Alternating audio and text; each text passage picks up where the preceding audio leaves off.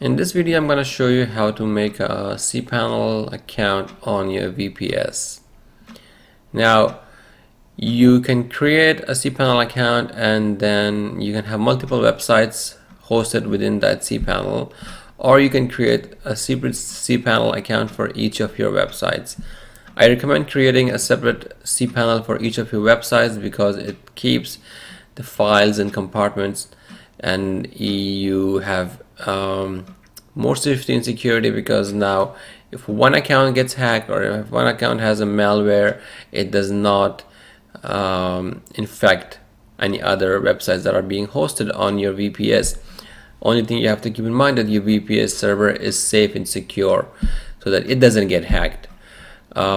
So basically, creating a cPanel account on your VPS is a very straightforward process.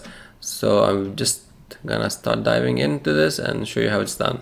All right, so this is the dashboard of your WHM. If you have a hosting manager, then it will be a bit different than this, but this is WHM and cPanel.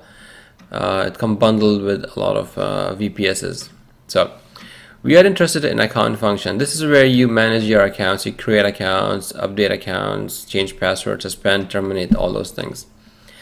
This one, account information, is just a list of your accounts. You can do some small functions there, but majority of the work on accounts are done here.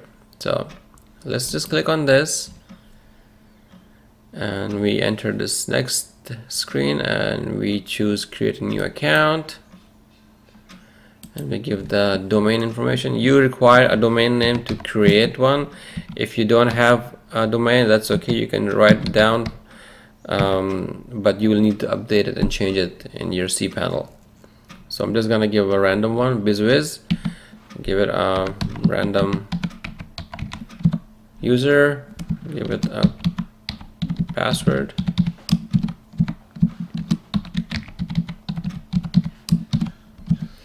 and provide an email address, whatever you prefer. This is where all the communications related to your technical support will be sent to. The next option is choose a package. Usually if you leave it like that, it will assign a default package. But what a package is basically you assigning a certain amount of resources to the specific cPanel account. If you have already set up your own packages, that's fine. If you haven't, you can go with the default.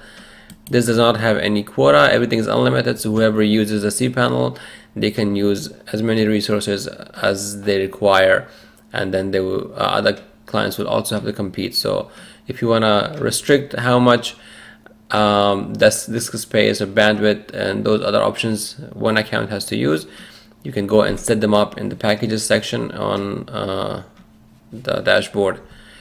For now, just to give you a quick video, I'm gonna choose default, or you can even select the options manually, which will give you the options of limiting him. So for now, we're not gonna do that. So the next option is settings. If you have a theme, you can select one and you can change the language if you like to. This next option, enable Apache spam assassin, you should keep it enabled because this will catch all the spam coming to the mail server on your VPS or the cPanel account that you're creating.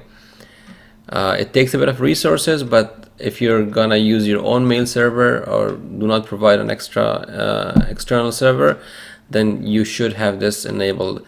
Also enable the spam box. This will create a spam folder so that at least you will check the emails that are going into the spam folder, because sometimes legit emails end up in spam folder. Next option is mail routing settings. So this is your mail server. If you wanna set up a local mail exchanger, so you basically want emails coming from your cPanel account, then you should choose the local mail exchanger. If you, on the other hand, decide to use a service like G Suite, Microsoft Exchange, or Zoho and things like that, then you should change it to remote mail exchanger. But given the fact that you can change this later on, you can either have it like this or choose automatically detect. We recommend automatically detect at this moment. It's more convenient. Reseller settings, make the account a reseller. No, unless you really have to. Keep it as a single user account. DNS settings, this is to make sure that your emails and some of your DNS settings are accurate. Enable DKIM and SPF on your account. These two relate to your email safety, so that when you send an email from your server, it does not end up in the junk mail or is caught as a spam. It's not 100% proof, but this is the bare minimum that you have to do. You can do some more tweaking and some more settings in the DNS. That's a completely different ball game, but for now you need to enable both of these on your server.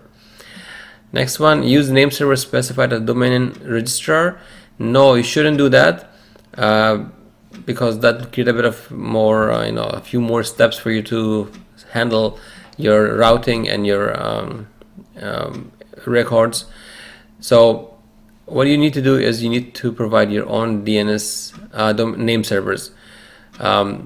So don't select this, override any existing DNS zone in this account. Don't worry about it unless you already have an account with this name, or you have a DNS record for this account, then you should do that. Otherwise, this is not required.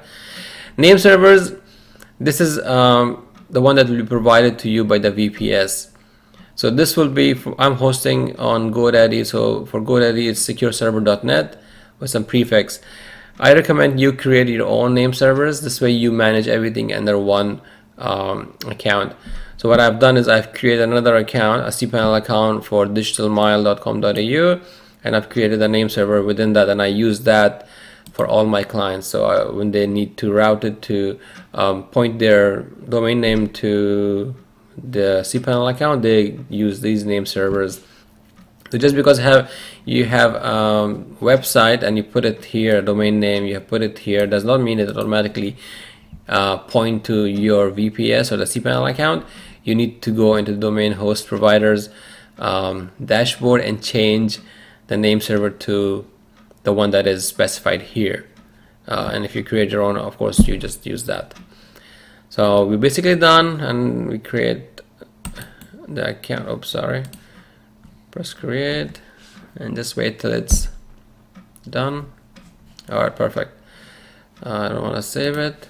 All right, so everything went okay. The account is set up, and it's ready to go.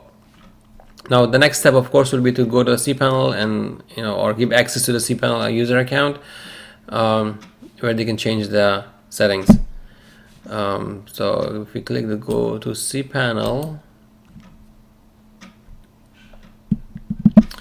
this will be the cPanel. If you're familiar with it, good. If you're not, it's just kind of a dashboard with all the functions and all the tools you need to create your website. And for the beginners, the most important part is software. So where you would install a CMS, a content management system like WordPress, Joomla, PrestaShop, Magento, things like that. And it's easy because it's just one click install, and you don't need really advanced knowledge of how to install them manually. So you can manage a lot of things here, and this will be the dashboard that your clients will use to manage their configuration. They can change their PHP settings, my databases, and their domain redirect. The DNS setting that we did there will also be managed here, so they can create their own mail servers and change their redirects or create subdomains and things like that here. So everything's managed here, but this is for another video. Hopefully you have learned some basic thing how to create a cPanel account, and if you need some more detailed videos about any special function of the VPS or cPanel, please leave it in the comments and I'll try to get to it.